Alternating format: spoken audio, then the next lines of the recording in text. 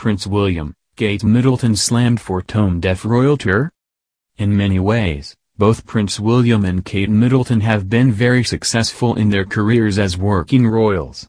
The pair, who are said to be the King and Queen of England in the near future, have impressed the UK citizens and the Commonwealth countries. Last year the two did a highly controversial royal tour in the midst of the pandemic, which was recognized to be a very prudent move from the couple. Now, it has been revealed that the Scottish government issued a warning regarding the tour to Prince William and Kate Middleton's team, which they purposely disregarded.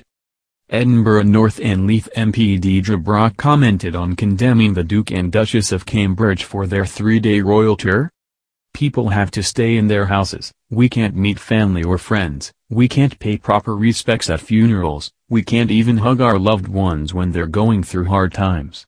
The Scottish government pointed out the travel ban twice, and the Welsh government made clear it wasn't happy, Brock said. She also called the couple irresponsible traveling to 8 different cities during the 3-day trip.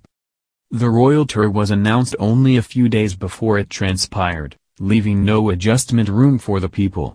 Kensington Palace cited the reason for the tour was that the Cambridges could thank essential workers in person.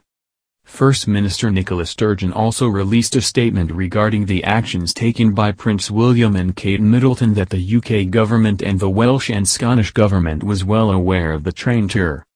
They have taken all the necessary steps in making the tour as safe as possible for both the Duke and Duchess of Cambridge and their entourage and all the people they were to meet on their tour stop.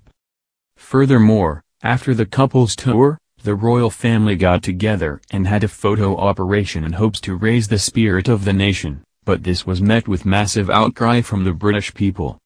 This is not the first time the couple was accused of breaking COVID-19 protocols, but Prince William and Kate continue to serve the crown by completing face-to-face meetings and virtual calls during the pandemic. Currently, the UK has extended its strict lockdown, and it is the 3rd time the entire country went into total lockdown. Prince William and Kate are isolating in their Norfolk home, Anmer Hall.